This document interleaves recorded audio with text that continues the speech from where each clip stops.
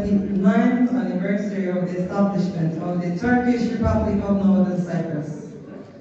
I would like to start my speech by expressing heartfelt condolences to our motherland, Turkey, over the death of 6 people in a malicious terrorist attack that took place in Istanbul, which was the reason we postponed our reception, which was supposed to be held on 15th.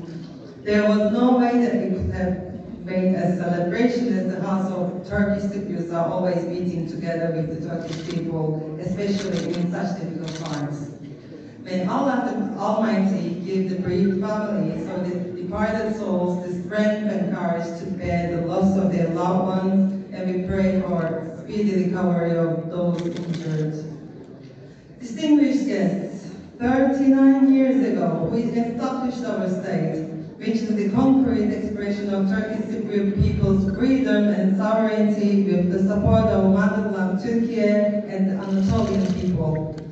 The Turkish Cypriots have been able to reach these days by protecting their values, beliefs, and national identity despite all the tragic events of the past.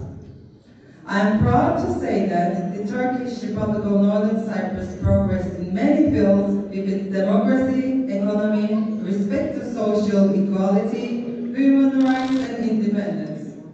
Our country has been at the forefront of Eastern Mediterranean in higher education and tourism, which are the 2 main sectors of our economy.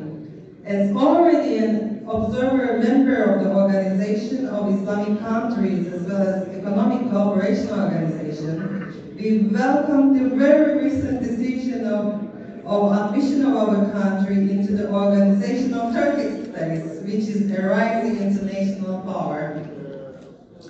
In regard to Cyprus' problem, many efforts have been made and developed over the past 5 decades through numerous rounds of United Nations facilitated negotiations, despite the continuous goodwill and constructive approach shown by the Turkish Cypriot side. These efforts aim to reach an agreement under a bizonal and bicommunal federation based on political equality of the 2 sides. The last-ditch effort in this direction ended with no result in Crans-Montana in 1917, due to Greek Cypriot reluctance to share power and prosperity. This proved one more time that trying to reach a solution